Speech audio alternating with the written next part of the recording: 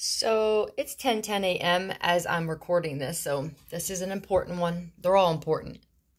So this is what I got from all of this, all right? There's somebody in particular who is like a ringleader of whatever this ring is here for somebody, okay? This could be something personal for you guys, or this could just be what's happening in the world, but this star card was definitely clarified as an Aquarius, specifically with my pendulum for somebody.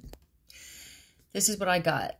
Alchemist in a low vibration. With the binding spells, I feel like what this group did, or what this Aquarius, maybe this is what they wanted to do to you or somebody.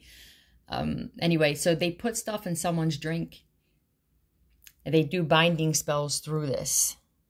It's about to go down, whatever this person was getting themselves into. Sink or swim. I'm guessing that this motherfucker's sinking. It's a wrap.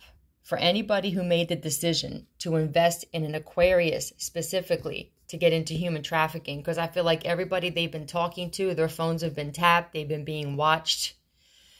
NOM was strangely clarified as someone admitting to seeing big tits, but then I put it together and it's like this is how they target the women that they think are prey. If you have big boobs, I'm guessing that there's a lot of weirdos out there who have fetishes for boobs. And so you become, it's like easy to spot you out. And then they probably prey on you. And then they party with you. And then they put things in your drink.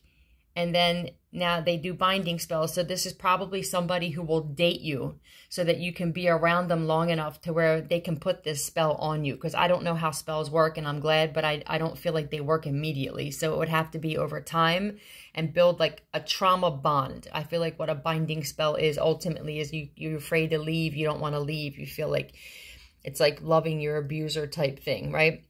This person is constantly, if this isn't a Capricorn, this person is constantly doing dark shit. Like that's all they know. I don't feel like this person has really done much good in the world. And I guess that's why they going down. So it was 222 when I said that. We're not going nowhere though. Love you.